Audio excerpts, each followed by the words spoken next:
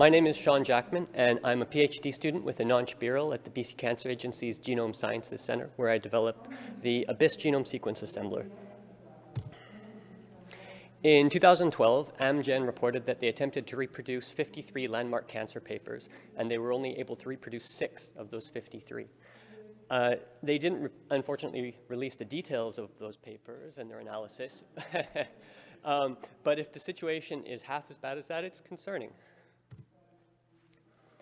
So reproducible science means that a scientist can read a paper, repeat the experiment, generate new data, analyze that data, and come to the same conclusions as the original author.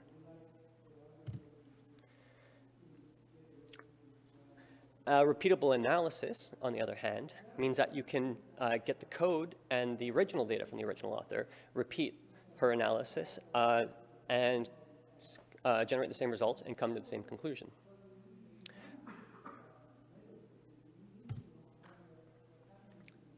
So science is built on reproducible experiments, and reproducible experiments require repeatable analyses.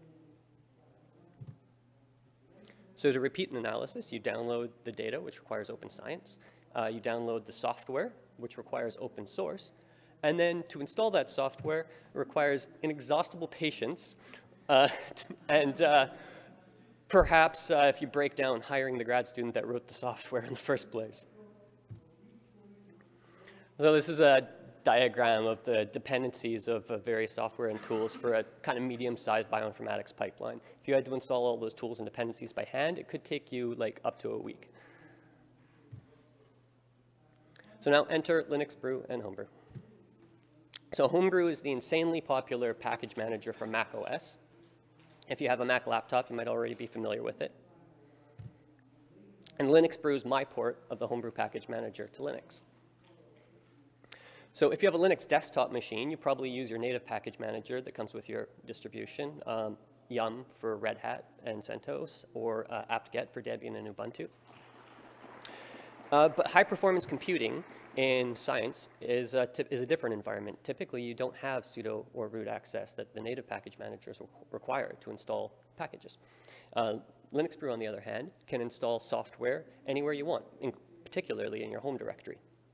And like any good package manager, it takes care of all recursive dependencies, so it navigates that dependency diagram that I showed you a moment ago.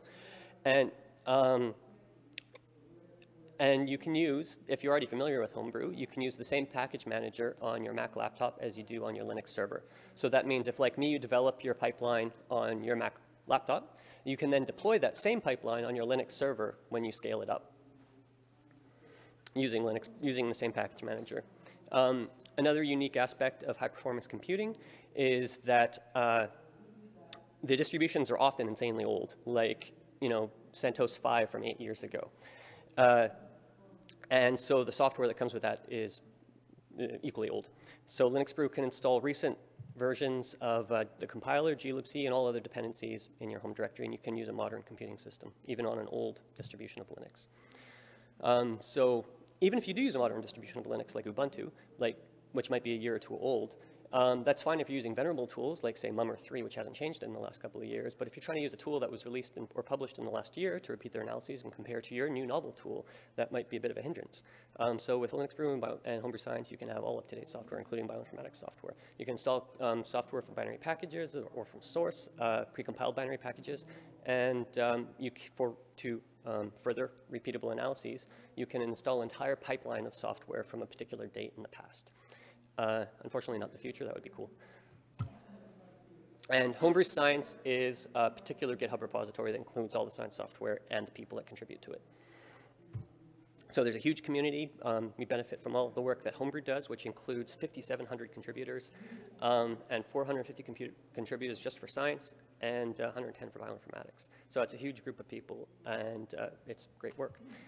Linuxbrew is popular. It has 4,400 users, active users in the last 30 days. So it works. So open science and open source are critical components of reproducible science. Linuxbrew streamlines one important component of that, which is installing software, and makes it easy. So thank you for your attention.